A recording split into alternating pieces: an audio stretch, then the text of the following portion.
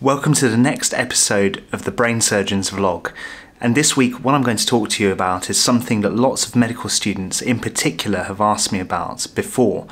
And that's, why do neurosurgeons continue to do what they do, despite the fact that a lot of their patients can sometimes have some really bad outcomes, despite our best efforts. So stick with me, I'm going to be talking about this in a bit more depth, and don't forget to subscribe to the channel.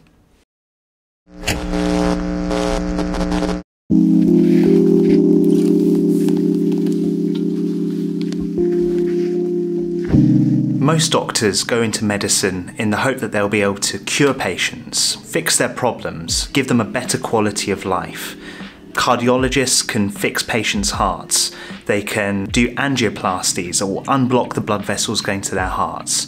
General practitioners can address risk factors in large patient populations and stop a patient from ever needing to go to hospital in the first place. General surgeons can cut cancers out of patients. They can improve people's quality of lives by fixing hernias and all sorts of other problems. Vascular surgeons can replumb the blood vessels going to people's legs and really give them a better quality of life.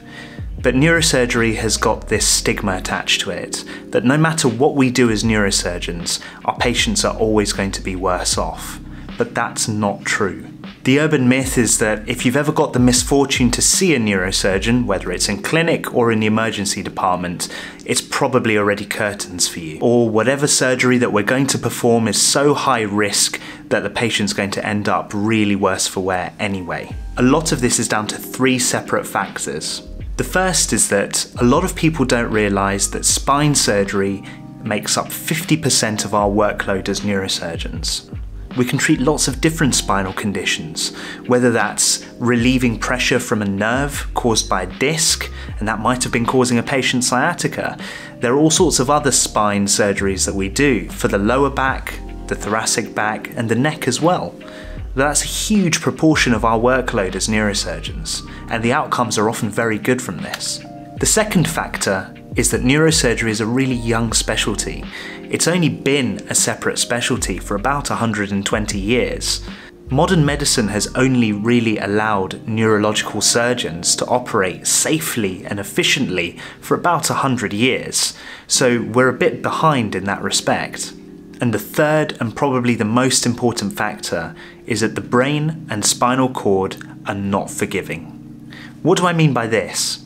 The brain and spinal cord don't have the same regenerative capabilities as other organs in the body, especially as we get older. A lot of times, once damage has happened to certain parts of the brain and spine, those functions may not ever come back again. But if they do, they're not usually 100%. Let's take a brain tumour for example. People can often live with a brain tumour for a very long time and not know that it was ever there. The only time that they'll become aware of it is when the brain starts to decompensate or really start to struggle with having that extra object in the skull that shouldn't be there in the first place. It's often when it's grown to a size that the brain can no longer tolerate, and that's the time when it needs to be treated. Again, it's really important to realise that there are lots of different types of brain tumours, and I'm just generalising here. People never focus on brain tumours that are benign, or that live on the outside of the brain and start pushing the brain inwards. These can still carry quite a good deal of risk to remove with an operation, but they can be removed with less risk than, let's say, a brain tumour that's lying deep within the brain, that's pushing on lots of different important nerves and structures. And these are the kinds of nerves that are vital for you to be able to see, taste, touch, feel, and even breathe. Often we try our best to remove these tumours without causing any major problems, and a lot of the times that is the case. But sometimes it's not safe to remove everything, so we'll leave a tiny bit of it left in there that can be treated by alternative and newer methods that are much less invasive than a surgeon going into the brain. Sometimes, no matter our best intentions and the best skills from the best neurosurgeon, when the patient wakes up, they'll sometimes be left with major or severe problems, and a patient will often be left with those symptoms and have a very long road of rehabilitation in front of them. And this can be really frustrating, not only for the patient, but also for neurosurgeons too. Sometimes tumours can be highly aggressive and have no cure. but thankfully that's actually a small proportion. Those kinds of tumours require a lot of highly specialised input, not from neurosurgeons, but from a multidisciplinary team, including physiotherapists, occupational therapists, speech and language therapists, oncologists.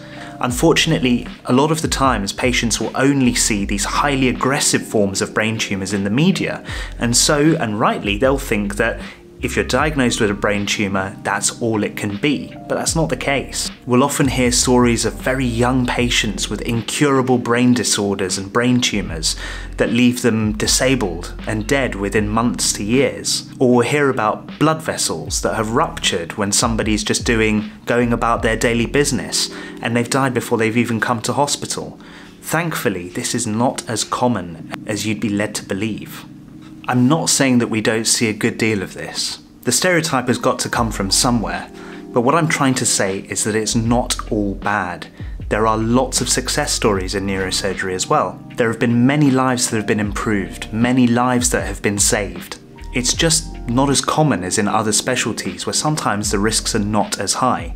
And I'm not saying that of all specialties, but neurosurgery is definitely one of those specialties where the risks are often a lot higher. None of this takes into account the huge progress that we've seen in much less invasive ways of treating all of these disorders, whether that's gamma knife for brain tumours or endovascular treatment, which is treating blood vessel disorders or problems from within the blood vessel through a groin puncture, for example, rather than taking a piece of skull off of someone's head to get access to the brain. We look over surgery that we perform for pain syndromes, like trigeminal neuralgia, for example, or surgery for Parkinson's disease or intractable epilepsy. This is what pushes many neurosurgeons to be better, to operate better, push technology and innovate, so that we can get better outcomes for our patients.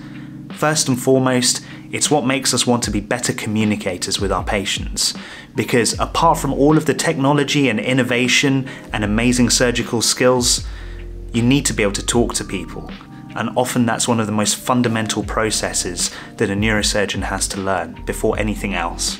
So, what's the take-home message here?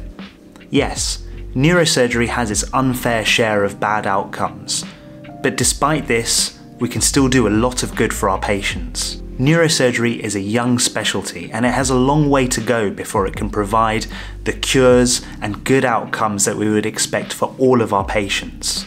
To put this into context, 100 years ago, your risk of dying from having a simple brain tumour removed from your brain was about 50%. We would have to flip a coin to determine whether you would survive your operation or not.